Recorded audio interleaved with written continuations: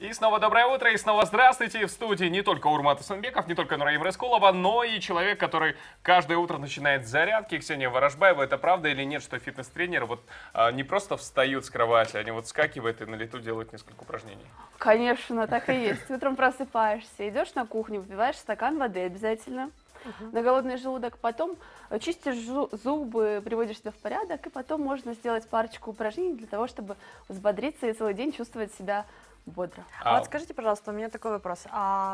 Говорят, что сделать зарядку, заниматься спортом желательно в 4 или в 6 часов, что это организм проснулся, и желательно, когда ты еще спишь, то есть к этому как-то постепенно Утренняя зарядка – это совсем другое.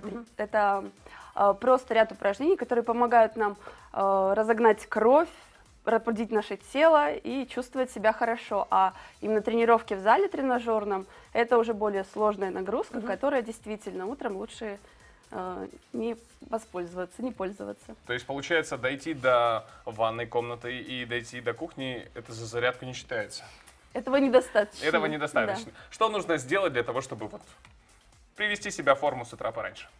Чтобы привести себя в форму с утра пораньше, так не получится. Надо всегда себя поддерживать в форме, заниматься в тренажерном зале, правильно питаться, и все.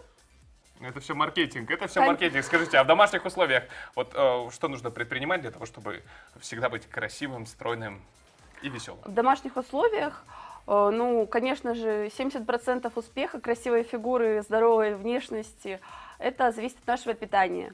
А 30% это уже тренировки. Тренироваться в домашних условиях, в принципе, можно тоже. Ряд упражнений есть, которых в доступности в интернете. Можете посмотреть, заниматься, уделять этому буквально минут 30 своего времени и при этом выглядеть отлично и чувствовать себя хорошо. А как давно вы ушли в спорт и как давно начали заниматься?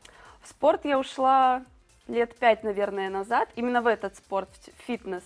До этого занималась теннисом, художественной гимнастикой, и все-таки потом любовь к железу проснулась и стали программистом. И стала программистом, именно. Скажите, вы заговорили о правильном питании, что нужно есть? Чего есть нельзя категорически? Наверное, проще сказать, чего есть нельзя.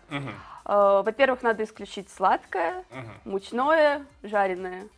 И все. А так, продукты у нас в стране очень много овощей, фруктов. А что кушать? Овощи, Конечно, фрукты. обязательно овощи, фрукты. Мясо.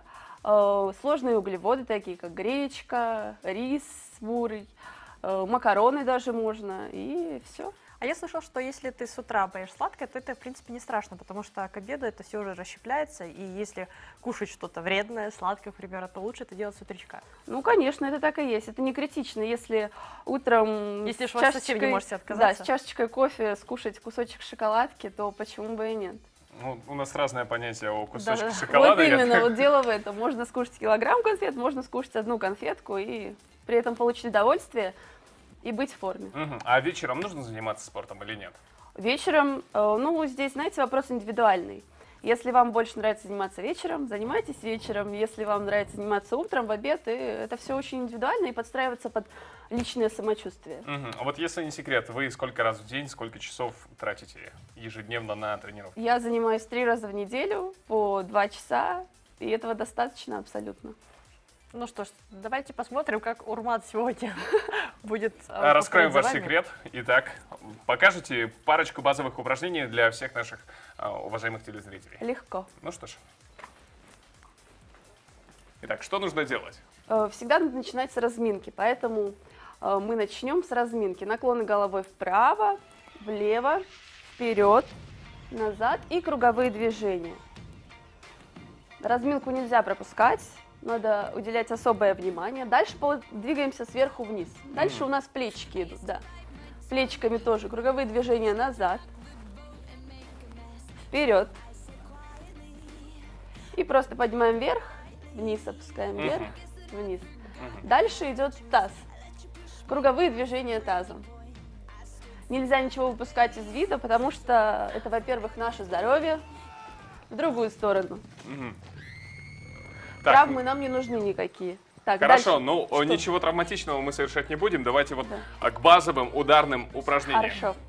Ну, наверное, самое базовое такое упражнение, во время которого прорабатывается практически все. И спинка, и ягодицы, передняя поверхность бедра, задняя поверхность бедра. Это присед. Ноги чуть шире плеч, носочки расставлены под 45 градусов.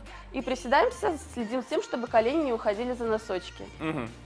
Присаживаемся. Если я не ошибаюсь, то это упражнение очень любят девочки, чтобы Конечно. накачать нужные мышцы. Сколько раз нужно повторять приседания? В принципе, можно сделать, если без веса, то 15-20 раз 3 подхода. Так мало? Да, достаточно, конечно. Но мы сделаем пару сотен после эфира. Конечно. И еще одно упражнение, которое бы я хотела показать, оно называется как раз под вашу программу «Good Morning». Что за упражнение? Ноги на ширине плеч. Ноги на ширине плеч. Ручки вдоль тела висят. И происходит наклон вперед за счет отведения таза назад. При этом у нас пресс подтянут, спинка напряжена. Я пытаюсь все это переварить. Окей. И, ну, просто смотрите и повторяйте. Приступим. Оп. Не самое удобное упражнение, если честно, и дискомфортно как-то себя чувствуешь, но... Зато какое говорящее.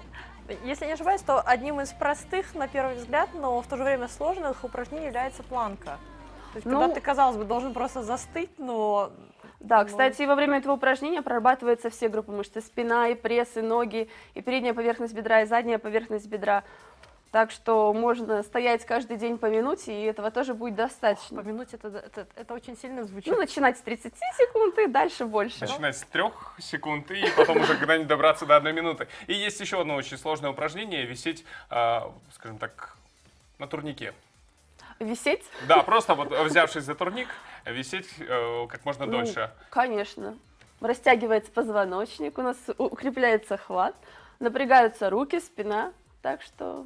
Ксения, спасибо вам большое за упражнение. Мне кажется, что всем нашим телезрителям будет очень полезно начать хотя бы делать зарядку по утрам. Ну, как минимум, сейчас вы можете начать зарядки своего лица. Широко улыбаемся, смотрим УтроLive и помним, что телефон студии все тоже 57 77 97.